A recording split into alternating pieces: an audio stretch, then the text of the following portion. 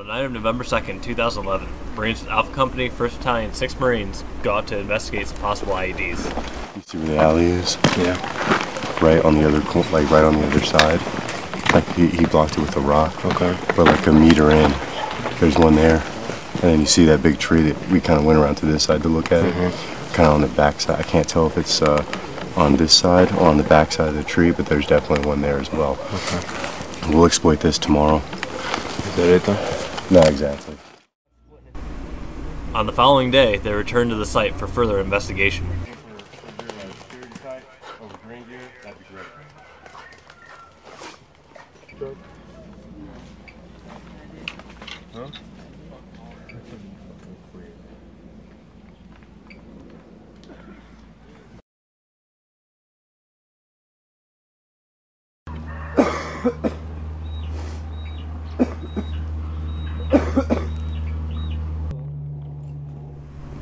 After confirmation, they call out the Explosive Ordnance Disposal to detonate the IEDs.